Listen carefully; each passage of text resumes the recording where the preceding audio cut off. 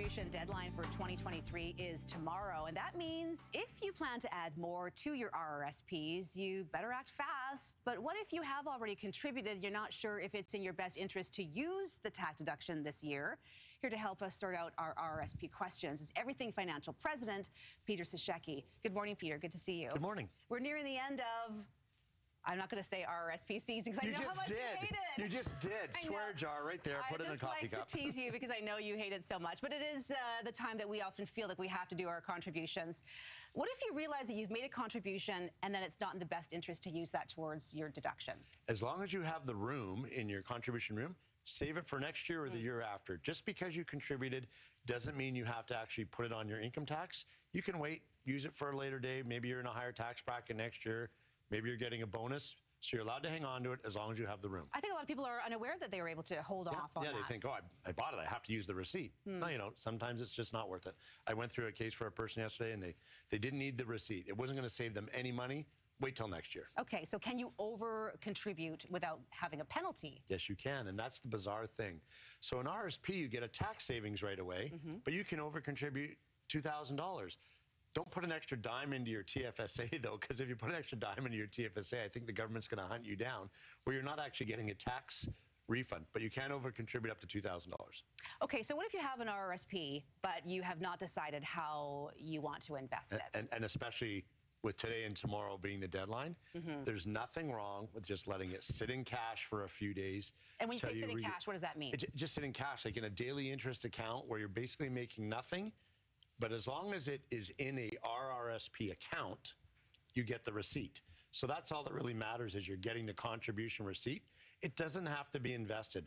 Where you invest the money does not define an RRSP receipt. It's just that it's actually in an RRSP account.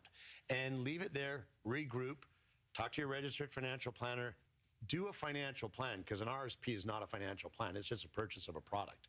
And then figure out where to invest it later. Do you find that with the deadline, like tomorrow, that people do make some rash decisions and kind of make decisions that aren't based on...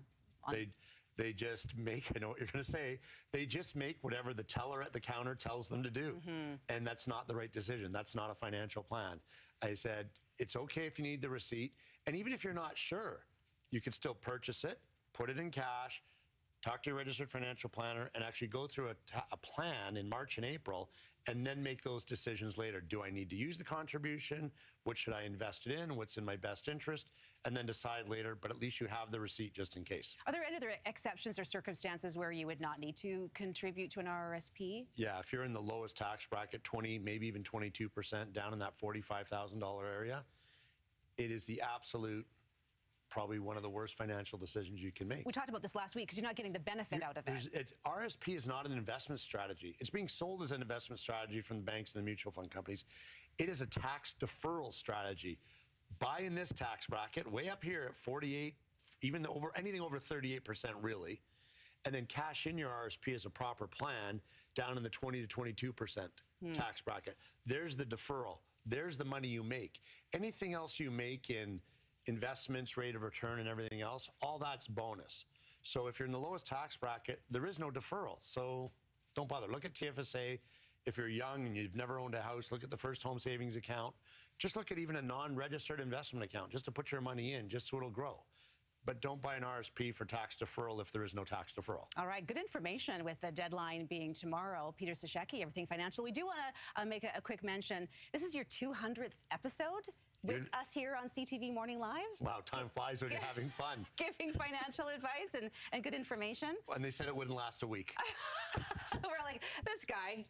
Who is this guy? Who is this guy? Who is this Peter? Anyway, it's been great having you on the show. It's been great doing this with you, and hopefully a couple hundred more to go. Yeah, sounds good. Thanks, Peter, for joining us this morning.